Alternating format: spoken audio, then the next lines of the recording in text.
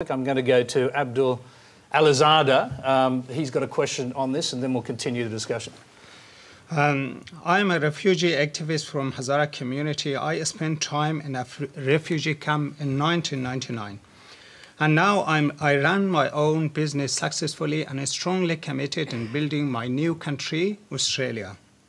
My question is, why punish refugees who are desperately seeking safety rather than people smugglers? Isn't that the same as punishing the homeowner who are burgled rather than actual thieves? Yeah, I've got a quick answer from Peter Garrett. I want to hear from the rest of the panel. Well, it's certainly not the intention to punish anybody. The intention is to try and reduce the number of risky passages that people are taking and to ensure that the opportunity that is presented by Australia's existing program is afforded to those in an appropriate and a regulated setting. And that's why, for example, the humanitarian numbers were expanded by this government by some 20,000. That's why we'll start to see people, for example, coming from places like Indonesia to Australia in order that they can take up their appropriate rights as asylum seekers when those rights are granted. It does appear, however, that the people coming in on boats are being punished because they don't get the chance to apply for status in Australia without staying for years in another place. Well, Tony, on the one hand, we've got the opposition that just thinks you can simply put up your hands and Mr Abbott just wants to stop the boats. He wouldn't raise it with the Indonesian president, which is the keystone. That's the keystone of the coalition's policy. What we're saying, though, is that it's absolutely important to deal with this particular issue in a way which reflects the recommendations of an expert panel. People shouldn't forget that this has been a hard issue for the Parliament and that when the Angus Houston panel, which included people that were respected across politics and had strong and well-held views about this issue, got together to try and work through what potential solutions they might be able to deliver. They gave us those recommendations. All right. I want to hear from our non-politicians, we want to get them out there. We'll come back to you. Billy Bragg. Well, I think the whole idea of putting refugees on Nauru as a deterrent, I don't really think you're taking on board what makes people take the chance of getting on one of those boats and taking their lives in their hands to come all this way. You know, there's absolutely no way you're going to stop people trying to get here to Australia while your economy is in the state that it is. I'm in a very fortunate position.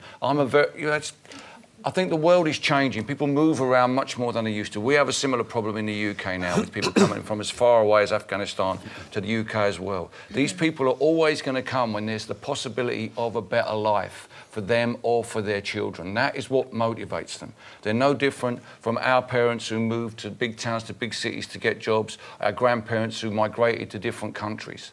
I think the idea that they can be deterred doesn't really work. And frankly, you know, a country must be judged by how it responds to those most in need. What happened to, you know, blessed are the meek, for they shall inherit? These are the people who are coming and asking for our help in my country and in your country. And I think to make it a matter of trying to stop the smugglers, these people are going to keep coming because you're in a beautiful country. You've got the 12th biggest economy in the world. You have the second average second highest wealth in the world behind Switzerland. If, you know, people are going to want to come here.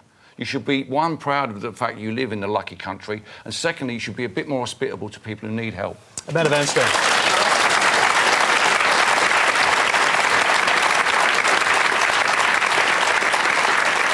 Well, look, thanks for the advice. I just mentioned to you that United States, Canada and Australia have for donkey's years shared the position 1, 2 and 3 of the countries that decide deliberately to open their doors and give permanent long-term resettlement to refugees. Australia is either third or second. Let's not go to where the UK is. We do open our doors and we are one of the most generous countries to people in need. This is not about that issue. This is about who gets to benefit from that generosity. How do we choose? There's a world full of people that would like to come here and many, many who are entitled to be classified as refugees. So we have to have, as Peter says, some ordering in here. The Houston Committee, I think, came up with a reasonable notion of no advantage over others. Now, I've been, and others may well have, to some of the camps in Thailand where the Karen are, where you have third-generation people living in camps. And I'm prepared to say that I'm behind tough border policies that do not give advantage to people who can afford a people smuggler over some poor so-and-so who's been waiting for generations in a camp and hasn't got the money for a people smuggler. I'm happy to stand up for that. Okay.